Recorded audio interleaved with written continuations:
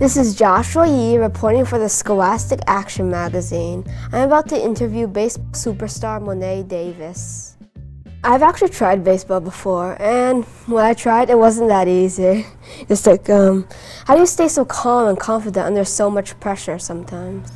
Well, I just take deep breaths, and a lot of my teammates, they tell me to just calm down, and just get the next batter, just throw the next pitch, and they'll help out. So I mean, still a lot of friends that'll help you.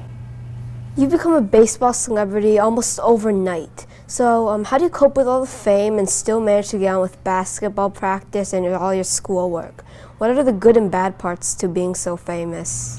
Well, the good parts are you get to meet a lot of your idols that you think you would never meet at a young age, and the bad parts are all the attention, everyone just wants to do interview you, or don't worry about anybody else. So grown-ups think that you're gonna answer questions that they'll ask a major league player or something, but they don't understand that I'm still a teenager. So what is the best things that fans have said to you, and how do you feel about being a role model for young girls that want to pursue sports?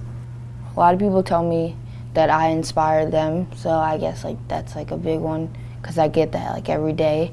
And well, it's pretty cool to see that younger children, or younger or older people, are actually watching you play, and you're you're a big deal, or going to be a big deal in their life and the person that they become.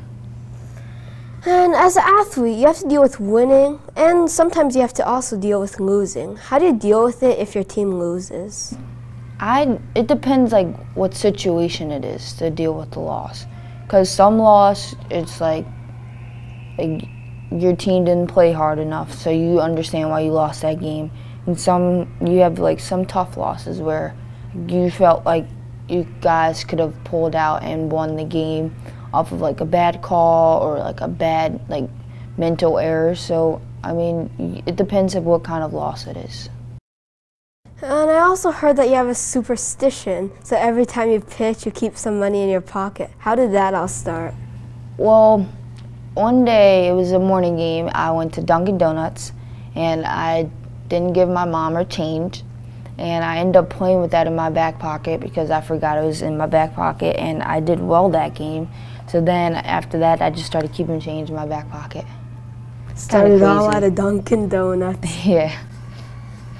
What would you say to a person who needs a confident booster, or who feels that he or she is not good enough to play so well?